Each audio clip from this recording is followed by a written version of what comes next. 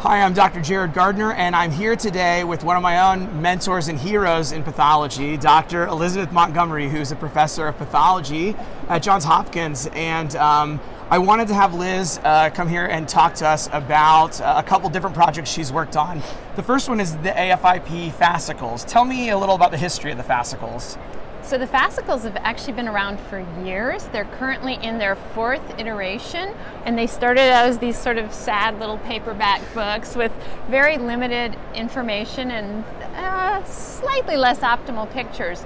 And as of now, they're gorgeous. They're hardback, they have online content, and they're stunning. I've seen some. It's really amazing. So, and when did you take over, overseeing the fascicles?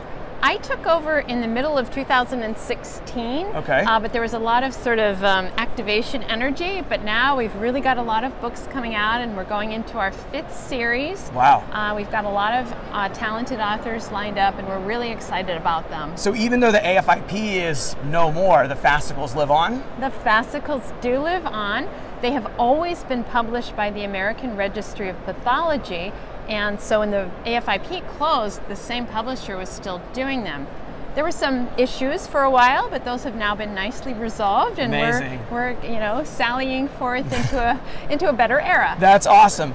So now tell me about another project. You started a new company, a new publishing company, right? Or helped with the creation of a new publishing company? Yes, together with some colleagues, we did create another company sort of somewhat inspired by the fascicles, but also inspired by some other sources. That's right. Okay, and so there's a survival guide series now that you're working on, and you've invited me and some other people to be part of the editorial process there. What inspired the survival guides? Actually, I have to give credit to one of the residents we had in the past at Johns Hopkins. Her name is Diana Malavi. She's an excellent pathologist who now works in the Baltimore community. And when she was a resident, she published and took the initiative herself, thought of all the things that new residents have trouble with, and she published something that was basically a survival guide to getting started in residency. And it's done very, very well and very, very helpful with all like how to just get started in pathology. And then I thought, wow, it would be really cool to provide either residents who don't know about a topic or somebody who's been away from it a while, a quick start. And so I thought, oh, we should call these the survival guides. That's awesome. And I think when you first approached me with this, I thought this is such a cool idea because there's not a lot of books that really come from that angle, and I think this is a really cool approach. So you guys did the GI one first, right? That's right. And then we published one. I'm going to pick it up here. Ta-da! We published the soft tissue one along with Liz and me and Alicia Ware, and obviously I like it a lot because it's ours, but it's really cool because soft tissue is so hard. I think when you start out, you want to sit down and read 800 pages. It's just overwhelming, and this is a way to get started, right? To hit the ground running. Yeah, so that's kind of what we had in mind, and we also made hematoxylin and eosin the biggest focus because not everybody has molecular studies available. Yeah. They're great if you have them, but if you don't, you want to get yourself pointed.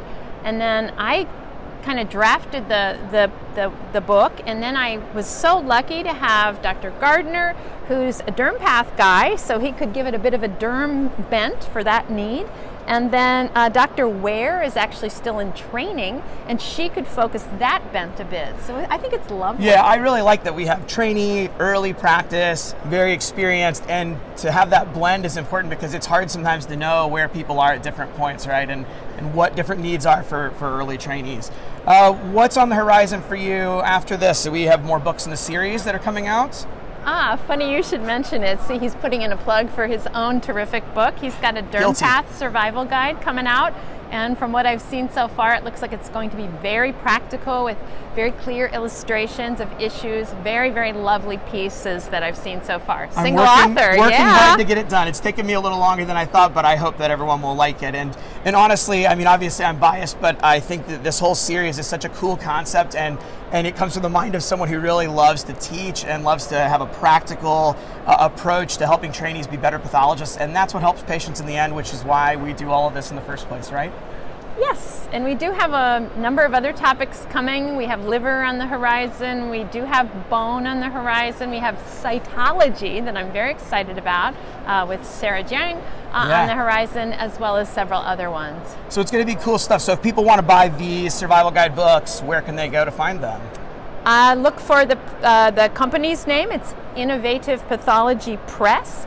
So it's www.innovativepathologpress, all one word.com. And I'll put a link below down in the video description so you can click on that. And if you get one of these books and you like it, please leave us some feedback on Amazon or somewhere, or tweet about it. I guess you can do that if you don't like it too, but obviously we hope that you'll like it and that you'll leave some feedback so that other trainees and other people who are interested will know if it's a good book or not for them.